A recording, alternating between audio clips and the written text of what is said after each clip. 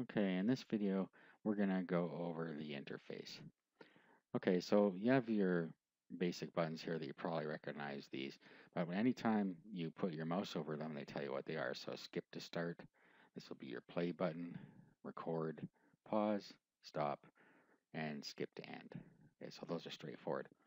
Now over here we have our I bar, that's our selection tool, and then this is to envelope. So we can And then here we have our envelope tool, we have our draw tool, zoom tool, time shift tool, and multi-tool mode. Okay, and over here we have this is our output level, and this is our input level, and then our channels left and right. Okay, and then over here we have our volume, and then we can turn it up and down here. Over here we have our input volume. Okay, and then these are our clipboard tools, so cut, copy, paste, trim audio, silence audio, and then undo and redo. And then here, sync lock, zoom in, zoom out, fit selection, and fit properties. Okay, so fairly straightforward there. Down here, we have our rate. Okay, this is our rate in hertz for the sound. This is where if we want to do a snap to a certain section, this is where we can select it. So we can select start, end, and this is our audio position. Okay, and then we have our menu up here. So our menu items will be different ones depending on what we're in here. Okay, we'll get to some more of these a little later on. Okay, so fairly simple interface to use. This is our work area down here. So the first thing we're going to do is go and set up how we want to record our voice. Now, if you're doing a podcast, you're usually going to want to have your voice in mono rather than in stereo. It's just a waste of bandwidth to have a podcast in stereo for your voice. And we can add music tracks to the voice as well, so there's not much point in having a stereo voice. But that's entirely up to you. If you want to record in stereo for your voice, you can do that.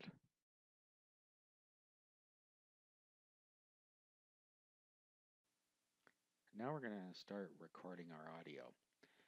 Okay, so over here we have our microphone volume. You see it's really low right now, so let's slide that up into the middle anyway.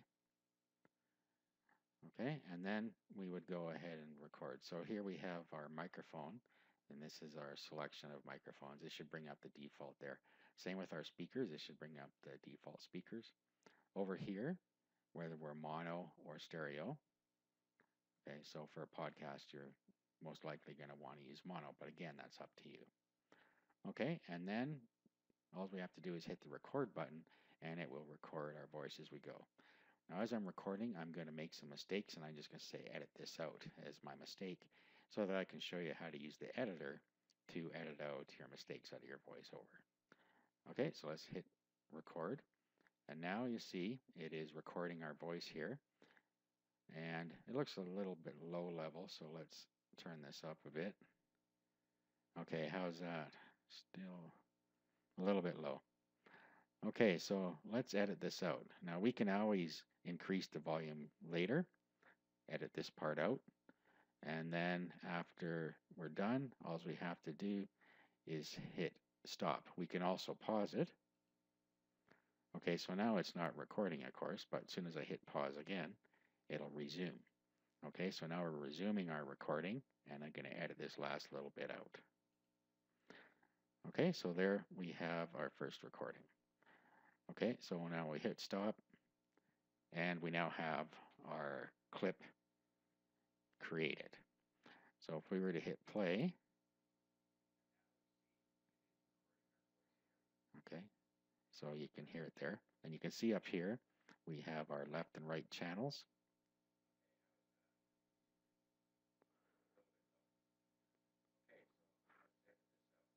Okay, so let's just pause that. Actually, I'll stop it. Okay, so we have our clip created.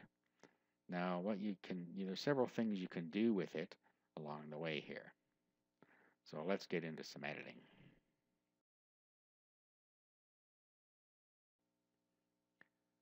Okay, so now we're going to start editing our audio file. Now you see here, if we put our mouse down here, we can extend the audio file. So that gives us a bigger waveform to work with. So it's easier to see where we might want to edit out some space. So if we have some white space in there where there's a big gap, we can edit that out if it makes sense to do that. Okay, so now we're at the beginning. Let's listen forward.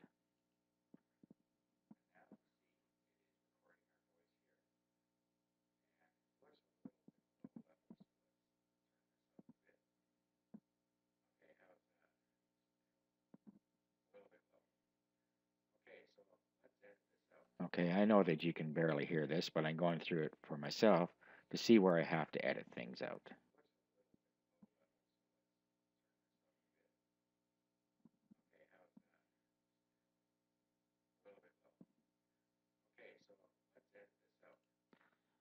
Okay, so right where it said let's edit this out, we'll select our I bar up here, and then we'll come down here and click in there. Now, we can move this. Let's just play it from there and see if we're in the right spot here. Okay, so what we can do is put our little hand on there, play. And we were a little too close over on this side, so let's just pull this back. Okay, so we've now selected this area, so let's edit this out. Okay, so now all we have to do is hit the delete key that we selected that, and that area has been removed. Okay, so let's go here, hit play. Okay, so we can always increase the volume later, edit this part out. Okay, so then again we had edit this part out.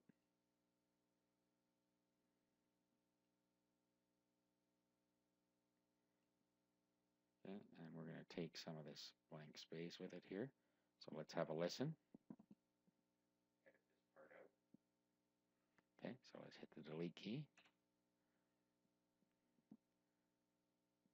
And then after we're done, all we have to do is hit stop. We can also pause it. Okay, so now we're resuming our recording. And I'm going to edit this last little bit out. Okay, so again, we'll go here.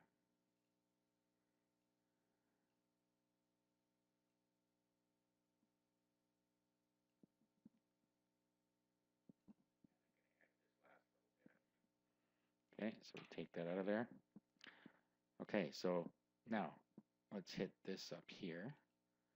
That takes us back to the beginning. So now we have our recording there. I see down here that we can move this line to get us across the recording. Now at the beginning here, we also have the space, the white space at the beginning here that we might not want. So let's hit play and then hit delete. Okay, and then we have another big pause over here.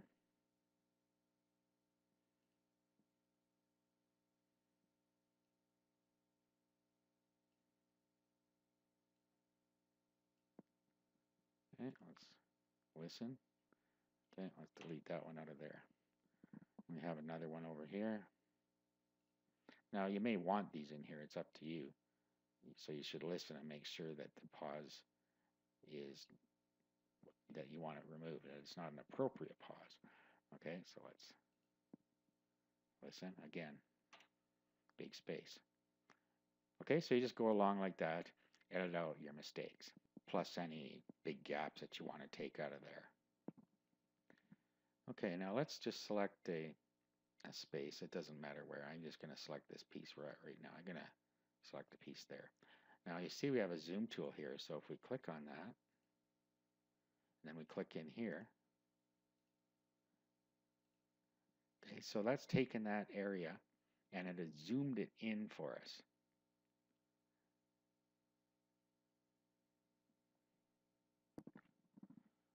Okay, now we can also zoom it normal. So if we zoom normal, it takes it right back where it was here.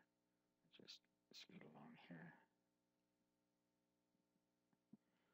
and then back into view, we can zoom out. Okay, so it's Control 1, Control 2, Control 3, and zoom to selection. Okay, so Control 3, we're zooming back out again. Okay, so that's how you can do some more fine work on an audio track by zooming in and just picking a very small piece of it if you want to do that.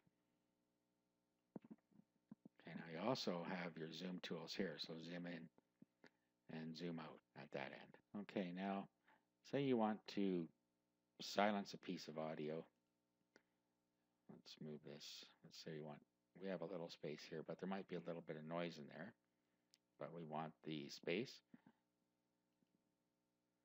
It actually is quiet. But what you can do is you can come over here and you can silence the audio. So if we click that, it silences the audio in the space that we have selected here. So if you have a couple of clips in there or something, you can take those out like that. Okay, so let's just pick a spot here. Now, you'll see up here we have effects. There are many different effects in here you can use on the selection. But let's go up top here. It's a little out of the frame, but it says amplify. Okay, so amplification, and this is in dB. Okay, so we can take this and slide it.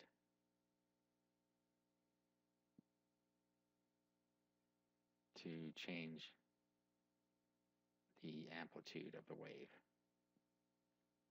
Okay, the preview. It looks a little bit low level. Okay, so that is quite a bit louder than what we had before there. Okay, so we cancel that. Now let's listen. You'll see that it's much quieter. Okay, so that is how you can do some amplification to your track. Okay, so it's a good idea to save your work, so let's do that. We'll do a file, and you can do save project or save project as. Save project as will let you save it to a directory or a selected directory right away. So it's just telling us here that this is an Audacity file or project, and it's the only program that can open it.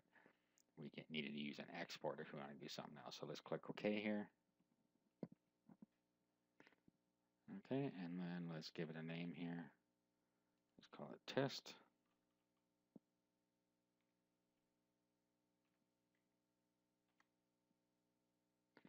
And there we go. So we now save that.